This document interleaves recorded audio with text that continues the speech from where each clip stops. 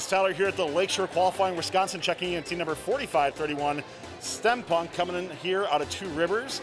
And of course, I'm going to be going through this robot here, talking about intake into their magazine and shooter. All this and more coming up on Behind the Bumpers. Giving you a voice. Making it loud our own way. Welcome to the fun.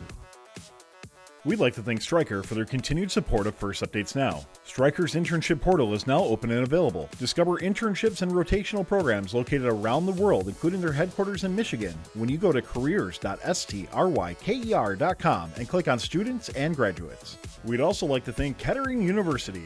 Kettering University is where robotics students come for their education. Over 30% of those who attend Kettering University were in high school robotics, and you can keep going with their BattleBots, VexU, esports, and First Mentorship programs. If you are a U.S. student grades 8 through 12, scan the QR code to stay up to date on info and events happening at Kettering and get a free Kettering t-shirt when you sign up by December 12th, 2021. So Colin, start us out here with your intake. Talk to us a little bit about what went into some of the design for it, and of course we'll go into your magazine as well. So when we had designed our robot initially from last year, we hadn't had everything all prepared. We knew what we wanted to do for the magazine with this nice rotation design. But for the intake, we wanted to lead up into that. So this year we had taken inspiration from our FTC expedition through utilizing the green, utilizing this green rope that we had used in FTC, and it grabs the balls beautifully as they go in. We had a couple iterations. We first started with some masonite cuts in, with Illustrator, and then we moved on to acrylic, and we had placed in our motor on the lower end to raise up just for spacing and security. In the so is this intake here, does this come out or is it fixed like this? It is fixed in multiple positions. And then I noticed on these belts here, they're a little bit loose, so do you have any issues with like the belts falling off or anything like that? We sometimes have issues with the belts going off, but it doesn't happen often, mostly just because when the ball goes in, there's pressure applied through the bottom. So when the pressure is applied through the bottom, it retains its integrity as it goes up. We've rarely had that problem. It has happened through some testing, but on the field it hasn't broken. Makes sense. Well, take us through this magazine. Let's get nice and close in on this, on the magazine. You guys got these these brushes here, and I'm really interested in this roller design that you have as well too. Tell me more about that. We had designed this roller design as one of the initial prospective ideas of this magazine to make sure that the friction is reduced to zero as instantaneous points from the ball going around. The balls have an incredibly high amount of friction if you don't have the wheels. So we used these brushes in order to make sure those balls had spacing between them so they didn't rub against each other, and also so they could move around to the shooter. So is this a 2020 or a 2021 robot? This is a 2020 robot. So you've done some modifications to it. We have done some modifications over the course of this. So still holding 5 power cells for it. Is there anything between those two things you've done to majorly modify from year over year? Other than our intake, and we used to have paddle designs for the magazine, but we moved over to brushes because that worked far more consistently.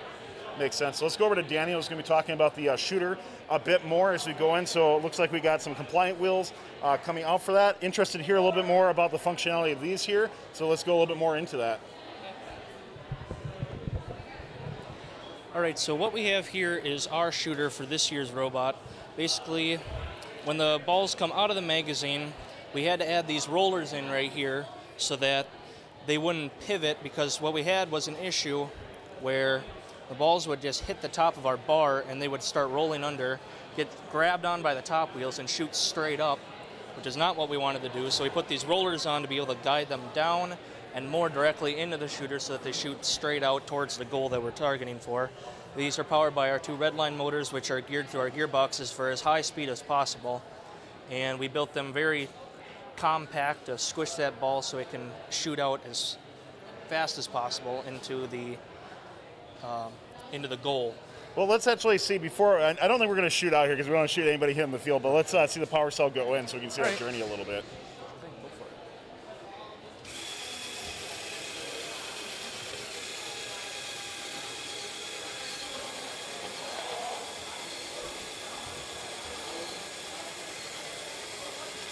So one of the interesting things we talked about just a little bit before, sometimes robots have issues, right? Right. And in this case, belt fell off, not quite able to get into that transfer. So how do you typically compensate for that when that happens?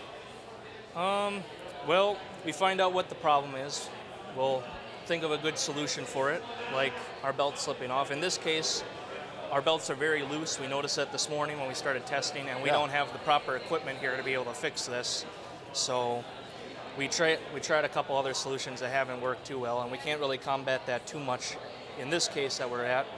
But when we were testing it, when we originally built it, it worked perfectly good. It would shoot perfectly right into the magazine and rotate all the way up to the tops.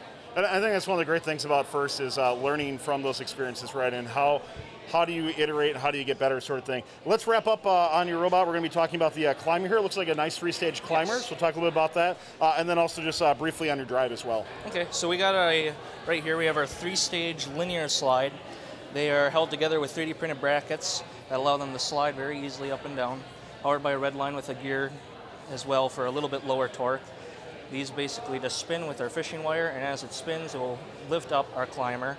We'll get up to the top where the bar is, drive forward to get our hook over the bar. It'll just pop right out as that. Pull the rest of the wire out, and then our very, very, very low torque gearbox here will lift the whole entire 119-pound robot up in the air with our ratchet strap here, or with our ratchet right here, that prevents it from counter-rotating backwards so that the robot will not drop down to the ground when it's all the way to the top. And lastly on here, you guys are using what's called an H-drive on this. So for those in FIRST, I think are pretty familiar with an H-drive, but for those who aren't familiar, do you mind just describing it just a little bit for us? So this is basically your basic design of a tank drive, where we have 2 gearboxes on each side that independently drive one side of the robot. But we also have a third gearbox in the back here with 2 other wheels facing sideways. With these Omni wheels, they're allowed to have rollers that can spin, and as those wheels in the center will rotate sideways, it will push the robot side to side as well. So not only will we be able to go front, back, turn left and right, but we'll also be able to strafe sideways, left and right. Well, 4531 STEMpunk, once again, thanks for taking the time to speak with us about your robot here. What's your team best selector in the qualifier as you're looking to qualify for the Wisconsin Championship coming up? But good luck, of course, in future seasons as well. Thanks for taking the time. All right, thank you. Thanks to Kettering University for their support of this video. Don't just sit in class. Kettering University is the only school in the U.S. that allows you to work as an engineer your first year with their 3-month on, 3-month off co-op programs. If you are a U.S. student grades 8 through 12, scan the QR code to stay up to date on info and events happening at Kettering and get a free Kettering t-shirt when you sign up by December 12th, 2021. We'd like to thank Stryker for their continued support of FIRST Updates Now. Stryker's internship portal is now open and available. Discover internships and rotational programs located around the world, including their headquarters in Michigan, when you go to careers.stryker.com and click on Students and Graduates. Don't forget to like, subscribe, and ring the bell to stay up to date on our new videos. Keep the conversation going and provide your input to our content. Watch our live shows at twitch.tv/FirstUpdatesNow. Join our Discord at discord.gg/FirstUpdatesNow and check out Fun FTC on Facebook, Instagram, and Twitter, and First Updates Now on Facebook, Instagram, TikTok, and Twitter.